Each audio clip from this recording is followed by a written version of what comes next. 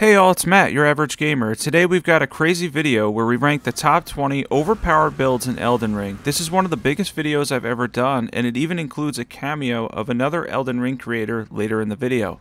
Every single one of these builds is at Rune Level 150, and all footage is on New Game Plus 7, the max scaling of the game. Before we jump in, be sure to check out the links in the description for some discounts and ways to support the channel.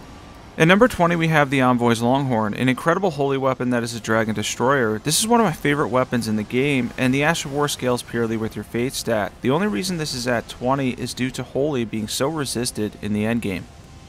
This is one of the most fun weapons Elden Ring has to offer, and I recommend trying it out and taking on some larger bosses for massive bubble damage. This is an absolute destroyer of some of the big and large bosses in Elden Ring as they get hit with all of the bubbles, and it can do posture damage too. Pump up your faith and you're going to get a ton of damage out of these bubbles, and also keep in mind that since they run similar stats and scaling on the Ashes of War, you can switch at any time from the Envoy's Longhorn to the Blasphemous Blade by switching up talismans in your tier. Normally this boss fight for me does not get to phase 2 with the Envoy's Longhorn. I just had a little bit of difficulty with the RNG and where I initially set up and started at, but overall on New Game Plus 7, 40,000 damage to Placidusax and totally is around 30,000 HP, all with bubbles. And down goes the big dragon, and there's 714,000 runes, but we're not leveling up anymore. We have Envoy's Longhorn plus 10, Erdtree Seal plus 10. The Envoy's Crown will boost this by 15%. We have the Shard of Alexander, Sacred Scorpion Charm, Ritual Swords Talisman, Ritual Shield Talisman, Faith Tier, Holy Tier. We're going to jump into stats now for this build. Now, if you're running the Ashes of War and we're using Golden Vow and Howl of Shabriri, you can run this same setup and also use the Blasphemous Blade when you're two-handing the weapon. We have 60 Vigor, 20 Strength, 80 Faith. This is also on my most recommended builds to try list. You've seen this in a lot of my videos before. I definitely recommend, if you're a faith build, trying out the Envoy's Longhorn. Next up here, we have at 19, Moonveil. I wanted to put Moonveil higher, but unfortunately it has a drop off on New Game Plus and beyond. It's a relatively big drop off. It's still a reliable weapon that does poise damage, physical damage, and magic damage.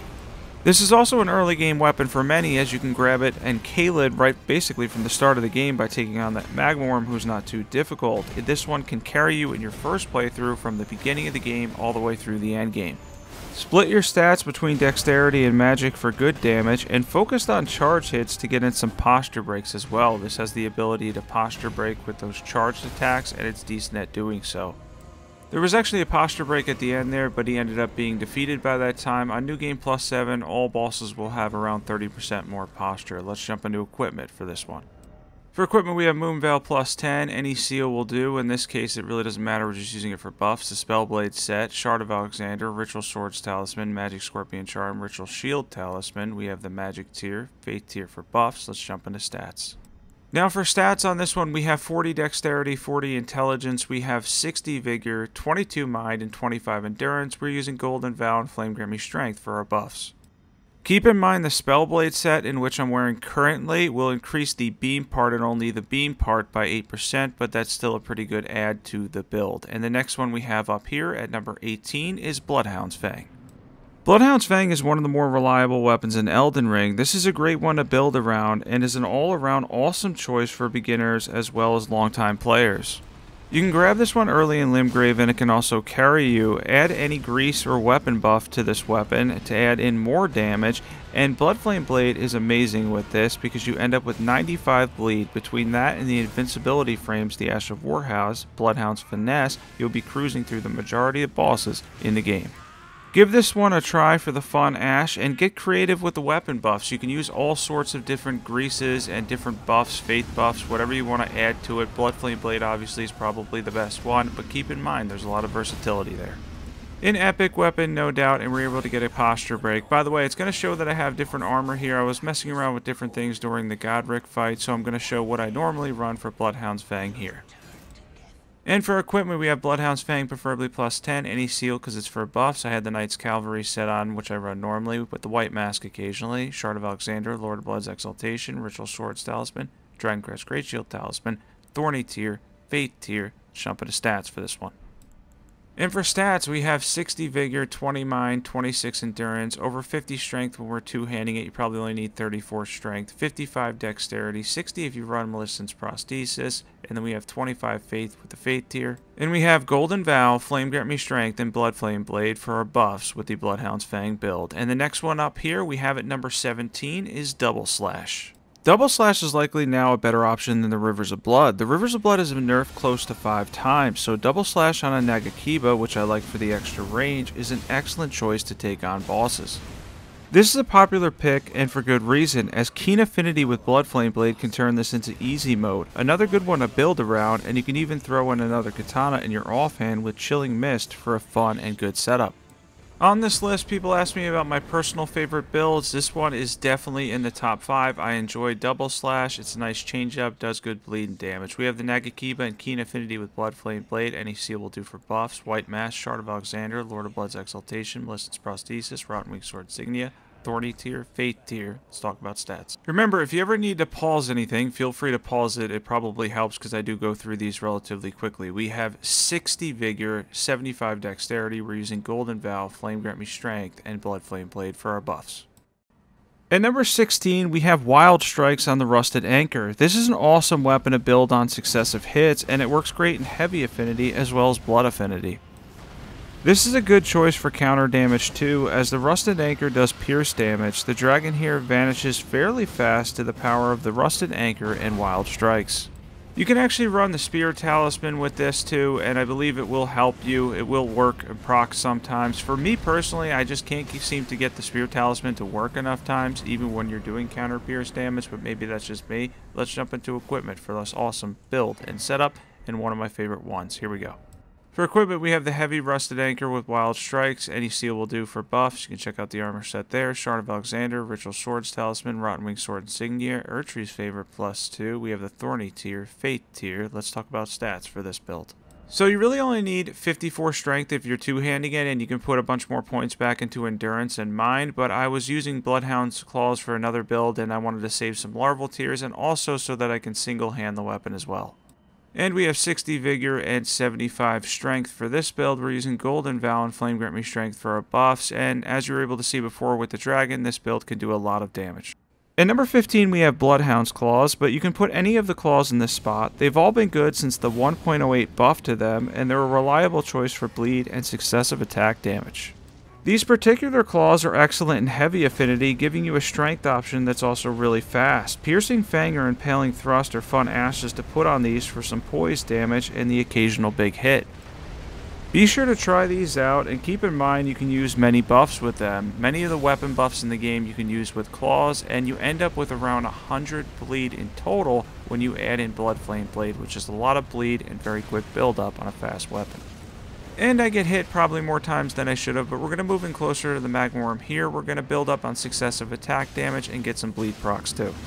The Magma Worm is actually incredibly slash resistant, so there's a good amount of damage here even with that. So given that he has decent resistances, especially against physical damage and whatnot, we're able to absolutely shred his HP on New Game +7. Again, it's just the Magma Worm after all, but even so, just shows the power of claws. For equipment, we have Bloodhound's Claws, +25 preferably. Any seal will do because we're using it for buffs. We have the White Mask, Raptor's Black Feathers, Lord of Blood's Exaltation, Ritual Swords Talisman, Maleficent's Prosthesis, Rotten Wing Sword Insignia, Thorny tier, Fate tier. Let's jump into stats. And for stats, we have 60 Vigor and 75 Strength. You can do the Wild Strikes build with the same exact identical stats. We have 25 Endurance. We're using Golden Vow, Flame Grant Me Strength, and then we're adding in Blood Flame Blade to get that 100 bleed for our buffs and do a lot of damage. At number 14, we have Frost and Bleed. This class is well outclassed by Bleed and Bleed, but it is the more fun option in my opinion. It's overpowered, but not to the degree of a dual seppuku bleed build, and seeing yourself get the Frost and Bleed proc at the same time can add up for a massive jump attack build. This is one that I suggest using if you like bleed options but find them too easy, as it changes it up just enough to keep it an overpowered but fun build. By the way, the sleeping pots end up making this a little bit easier, but we're taking the Godskin Duo on New Game +7, and for the last part of the fight I'm not going to use the sleeping pots, but overall I was impressed with the damage between the Frost and the Bleed. You can get a ton of procs and a ton of successive attack damage as well.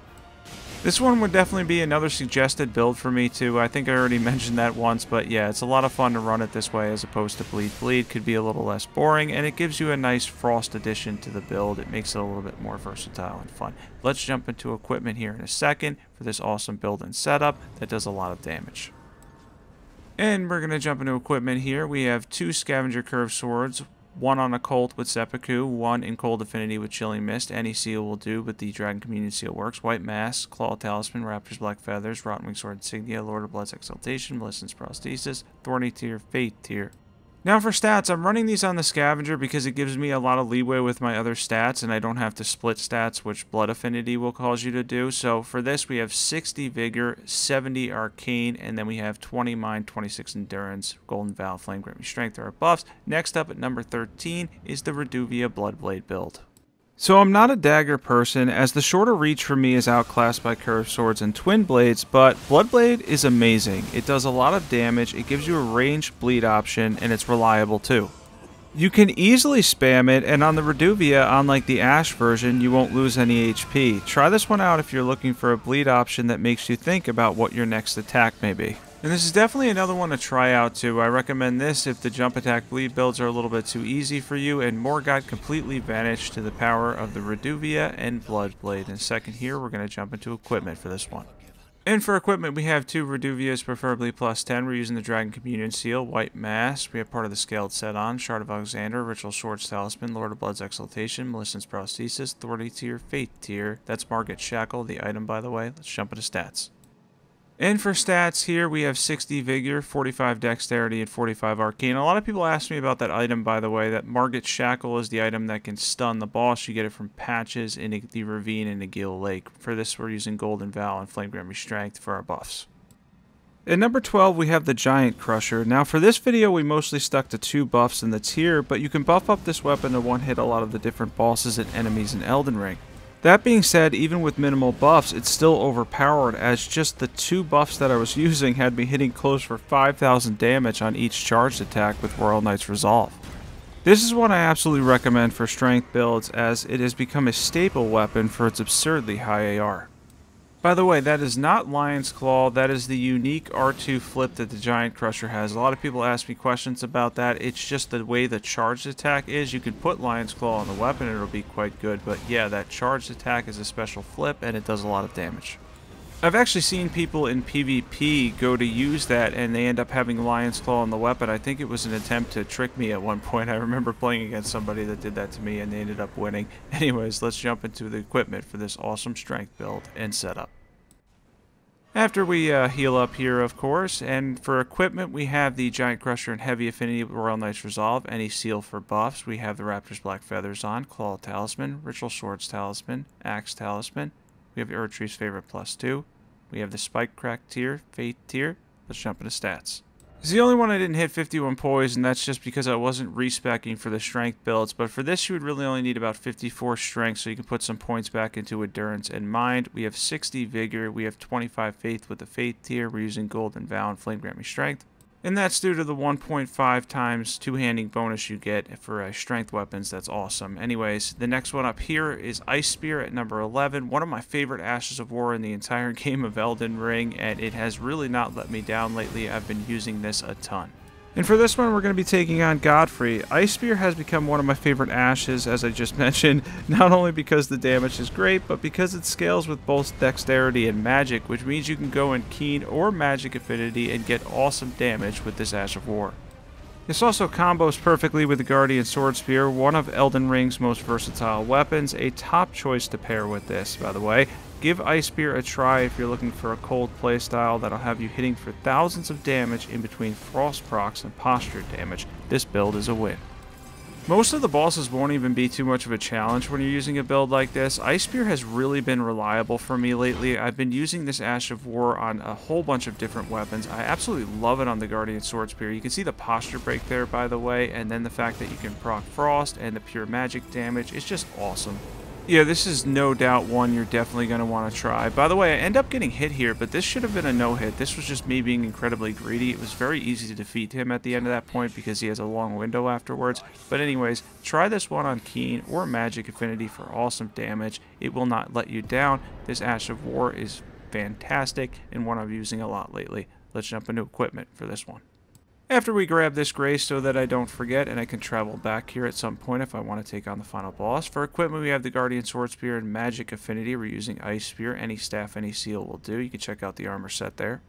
We have the Shard of Alexander. We have the Magic Scorpion Charm, Ritual Swords Talisman, Ritual Shield Talisman, Faith Tier, Magic Tier. Let's jump into stats for this awesome setup. And for stats, we have 60 Vigor, 60 Intelligence. We got to 33 Faith with the Faith Tier, so we can add some buffs. We have 23 Mind, 20 Endurance. We're using Golden Vow, Hellish Fury, and Terra Magica for our buffs. Currently in the game, this is probably my favorite Ash of War. I know I mentioned that a few times, but it truly is. Try this one out for sure. Next one up we have is Mariah's Executioner Sword at number 10.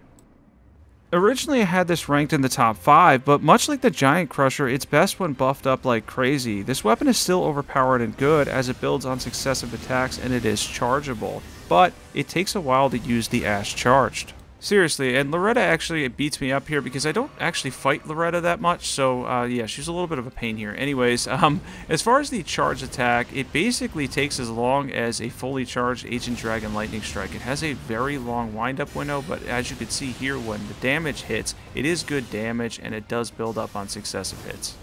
When running a build for this, I've had more than a few comments of people telling me that the weapon is incredibly slow and it actually belongs outside of the top 5. I finally listened to feedback and I do agree, it is a little bit on the slow side, and for New Game Plus 7, it just does take a little bit too much to get the charge attack going. But again, lots of damage there as you can see on screen. Let's jump into equipment. For equipment, we have Mariah's Executioner Sword plus 10. Any seal will do. We have a random set of armor on. We hit 51 poise in most of these. Shard of Alexander, Godfrey Icon, Rotting Sword Insignia, Millicent's Prosthesis, Faith Tier, Thorny Tier. Let's jump into stats. For stats, is a strength and arcane weapon. When we're two-handing this weapon, we're getting the 60 strength and 45 arcane. We have 60 Vigor, 22 Mind, 25 Endurance. 60 Vigor, by the way, in most of these builds, too, based on feedback. And then we have Golden Vow and Flame Grant Me Strength for our 2 buffs for running for this one, and we're using the tier as well. At number 9, we have a tie, and the first one up here is Comet Azure, followed by Ancient Dragon Lightning Strike. Comet Azure works best on certain bosses in the game, like those that have at least a 2 to 3 second window before they attack. The damage is almost unmatched, but you're mostly taking down non-moving targets, as getting the spell off against faster opponents is too often difficult and not really worth it. This is one that can disappear some of the bosses in the game, though, in seconds, which makes it well worth running as a mage. The damage is absolutely incredible, no question about it, but you are limited. The faster bosses in the game, Comet Azure, can be really challenging to pull it off on them. Now for this one, we're going to jump into equipment. Now this is what I had on this character, but I would go for Lucett's Staff here and the Jellyfish Shield. You can also get Azure's Glintstone Crown for more damage, and then Graven Mask Talisman, Graven School Talisman, Magic Scorpion Charm, Ritual Swords Talisman, the Infinite FP tier, Magic tier. Let's talk about stats. For this, by the way, we're using Comet Azure, or Comet Azure, however you say it, and we have Terra Magica. We have 60 Vigor, 25 Mind, 20 Endurance. We have 70 Intelligence. As you were able to see on screen earlier, we were able to do massive damage to Commander Niall. It's the easy way to take him out if you're a mage. The other one that tied with Comet Azure is Ancient Dragon Lightning Strike. This one can be buffed up like crazy, but even if you elect for a simple build like the one I'm showing off here, big bosses will vanish in seconds, only using 2 buffs and the Jellyfish Shield. Radon didn't stand much of a chance in the end, and this is one to try if you're struggling with the Fire Giant or any of the dragons, the majority of which take increased lightning damage. By the way, the Godfrey icon no longer works with this build. It has been patched out. We were able to get 12,000 damage on the first cast, and we're not even doing anything too crazy here. We actually got hit. We weren't full health proccing, so the second time we had low HP, but we weren't using the Red Feather Branch Sword. Anyways, in a second here, we're going to go over equipment and everything. Overall, definitely the Comet Azure of Faith builds, no question about that. It's an absolute nuke when you're able to get it to hit for a lot of damage, but there is some RNG. Let's jump into equipment. For equipment, we have the Gravelstone Seal and the Jellyfish Shield. Any armor set, we have 51 Poise, Phlox Canvas Talisman, Lightning Scorpion Charm, Ritual Sword and Shield Talisman, Faith Tier, Lightning Tier. Let's jump into stats.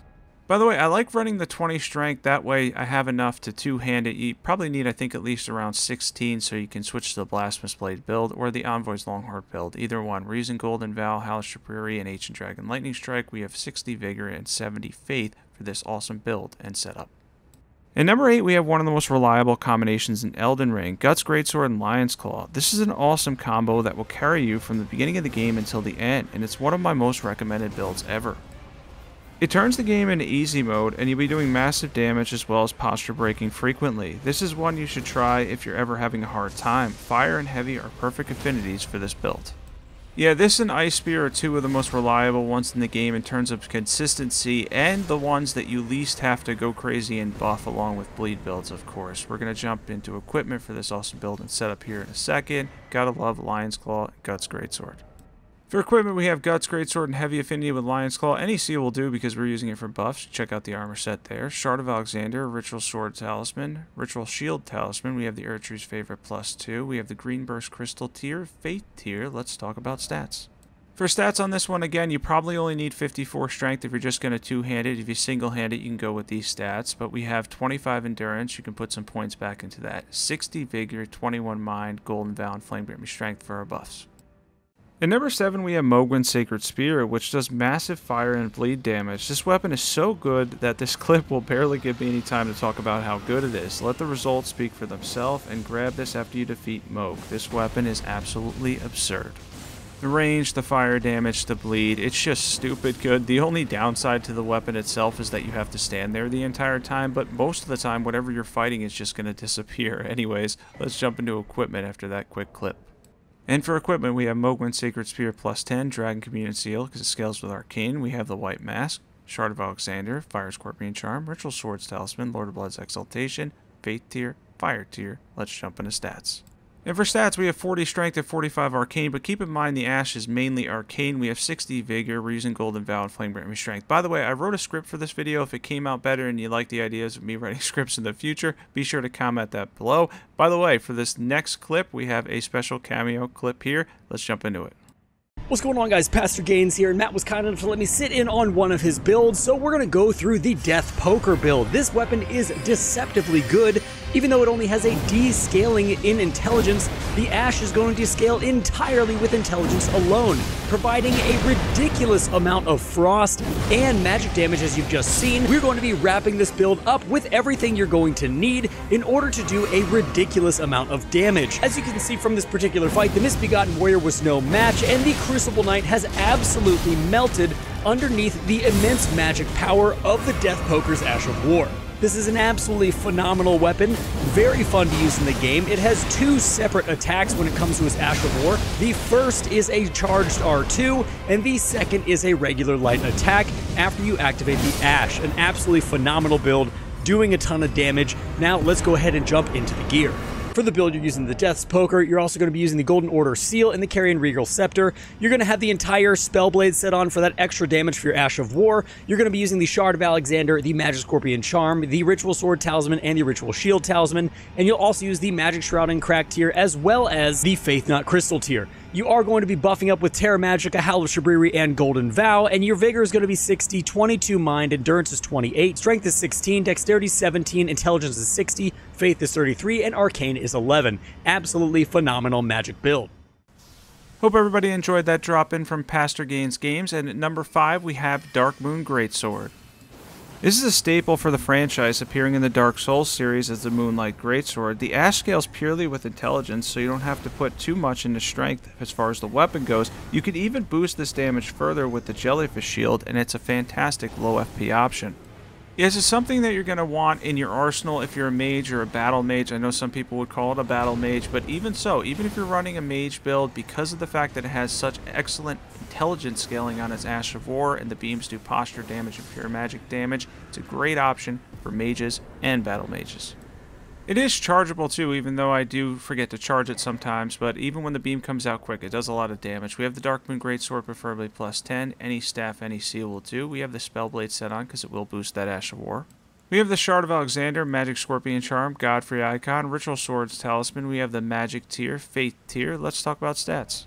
For the stats on this one, I like to buff this, so we have Golden Vow, Howl of Shabriri, and Terra Magica, so 2 buffs plus Terra Magica. We have 60 Vigor, 22 Mind, 20 Endurance, 60 Intelligence, 33 Faith for a well-rounded and powerful Dark Moon Greatsword build. At number 4, I'd like to put a whole class of weapons here, and that is Twin Blades. Twin Blades are lower on the list for me than Curved Swords, especially at meta levels. For this one, though, we're using the Gargoyle's Twin Blade with Seppuku on each. And I think the Gargoyle's Twin Blades will edge out the other ones. I've tested every Twin Blade and Curved Sword at this point. They're so similar. So many of them are so similar, and they all do a lot of bleed. Let's jump into equipment for this one. For equipment, we have 2 Gargoyle's Twin Blades with Seppuku. We have Blood Affinity. We have the Dragon Communion Seal, White Mask. We have the Raptor's Black Feathers, Claw Talisman, Rotten Wing Sword Insignia, Ritual Swords Talisman, Lord of Blood's Exaltation, the Faith tier for buffs, the Thorny tier. Let's talk about stats for this build.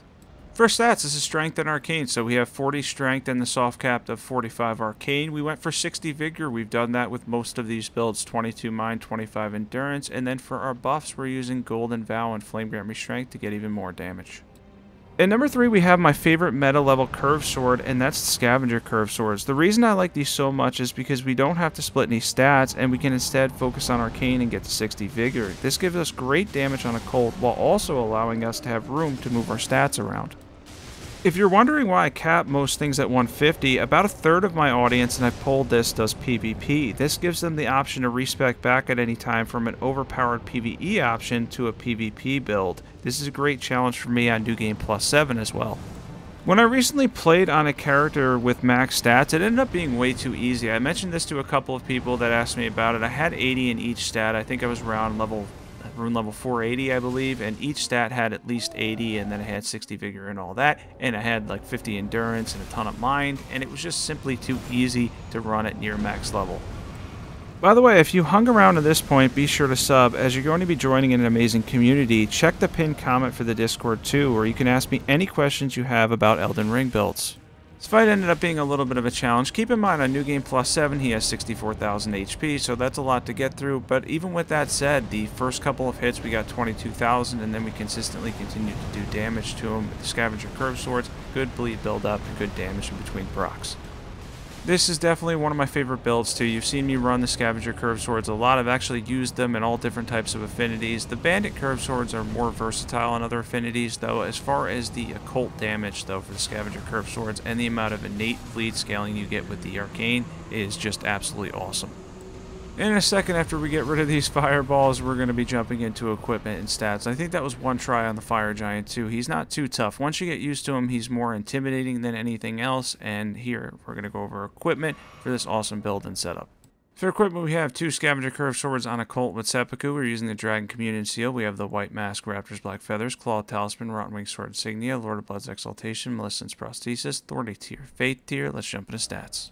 And for stats, we have 60 Vigor, 20 Mind, 26 Endurance. We have 70 Arcane. We're on Occult Affinity, so that's giving us a lot of damage. We're using Golden Vow and Flame Grant Me Strength for our buffs. By the way, out of all these builds, be sure to comment below which one's your favorite, and if there's any builds you'd like to see, comment that too. And at number 2, we have Night Comet. Now, I had a really hard time ranking the last 2, as I love both in the top spot. First, we have a Glass Cannon Night Mage, where we'll be facing Malenia on New Game Plus 7. Now, you probably know what the number 1 spot is, and if you're wondering why I moved it, it's simply because the latter heals you while Night Comet is just outright good. As for the Glass Cannon Mage here, we have Faith buffs, 40 Vigor, and 80 Intelligence at 150. Malenia takes between 2,000 to 4,000 damage per hit. This is quite impressive, and she ultimately took me around 4 attempts. That's a testament to the build itself and not my average skill level. She doesn't see Night Comet, so you can hit her often without her sidestepping the move. You notice she will sidestep on occasion, but this is an AI random reaction after being hit rather than dodging the action itself. This works on Radagon as well, as he won't block Night Comet. Night Comet is an awesome build, especially in larger arenas, because it has so much range that you can often use it from the safety of just being really far away, charging it, having that boost of 60% with 2 stabs of loss, and the reliability of it hitting pretty much every time. And as we go into Phase 2, we were rebuffing a few times because stuff like Hellish Reaper is short at 40 seconds, and Malenia I think has close to 45-50,000 HP between both phases on New Game Plus 7. Yeah, some of the bosses just have a ridiculous amount of HP when you finally do get to max scaling around Journey 8, and it is a little bit of a pain. I decided to take Malenia to show off the build and the fact that I am not the most skilled Souls player, that's for sure. I'm just decent at it for the most part, and certain builds can just carry you through the game. Night Comet is no exception there. And by the way, in phase 2 it's the same deal. It'll hit her, she'll occasionally sidestep, but just keep charging it, hitting her, waiting for the sidestep, and then hitting her again with Night Comet. You can stay pretty much a mile away, though she will be closer to you in phase 2 because she's much more aggressive in the second phase. The easiest way to beat Malenia for me is probably Burno Flame because she has 0 fire resistance and it's just an easy way to consistently knock her down. But if you just want to play basically chicken at this point and run around and just hang back and keep hitting her, then yeah, it works out. I ended up getting really close with Waterfowl there. I'm not the best at dodging it, so I'd rather stay far away from it, and Malenia ended up going down with Night Comet. Definitely want to recommend for everybody, and as far as Night Comet itself, it gets really powerful once you get closer to 200. Once you're around that 200 range, if you can max your intelligence, have 60 vigor, you're going to get a ton of damage out of it. Let's jump into equipment. For equipment, we have 2 Staves of Loss. I had the Scavenger Curve Sword just in case I did want a little health procket. I didn't end up doing that. We have Godfrey Icon, Magic Scorpion Charm, Ritual Swords, Talisman, Graven Mask, Talisman, Faith Tier, and Magic Tier. This is the only one where I went with the Glass Cannon because other than Malenia, the majority of bosses you can pretty much hang a mile away and end up defeating them, so you shouldn't be hit too much with this build. We have 40 Vigor, 25 Mind, we did get to 80 Intelligence, we're using Golden Vow, Hellish Fury, Terror Magic for our buffs, and of course, we're using the very powerful Night Comet.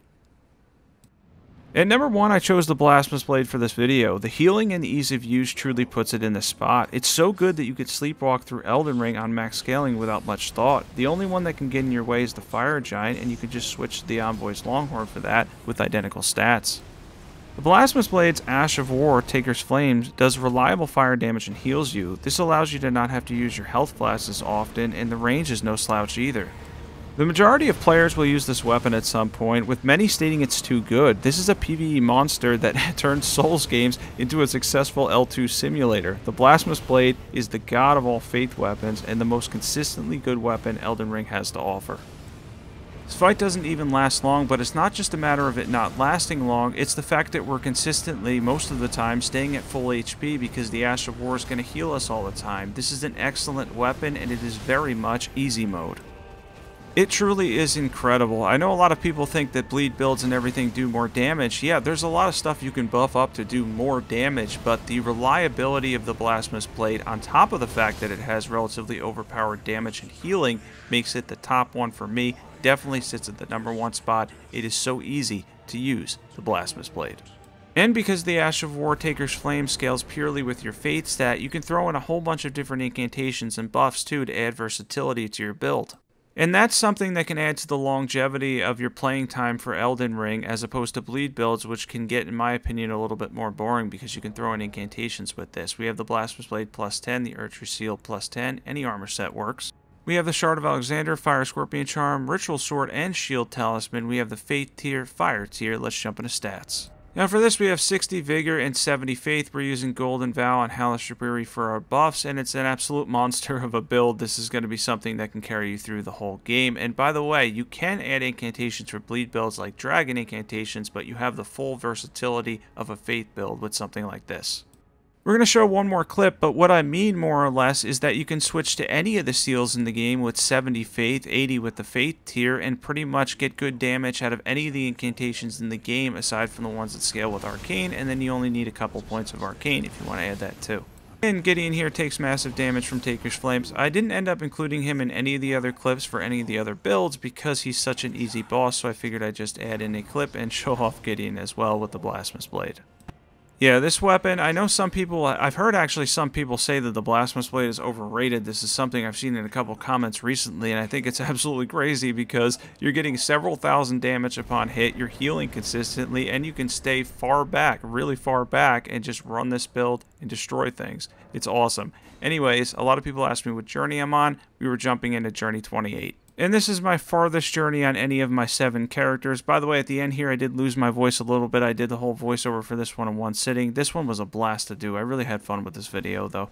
Probably one of my favorite videos in a long time. Thanks for watching this one. We did hit 20,000 subs this week. Honestly, I can't even believe it. It's been a crazy journey. This channel has made my life better in so many ways, and I appreciate everyone who watches my build videos. Every day I get to wake up and look forward to this awesome community, and it has been an experience that has gone far past what I envisioned when it started. Once again, thank you all so much. Much love from me for the subs and support. As always, thanks for watching, and catch you guys soon.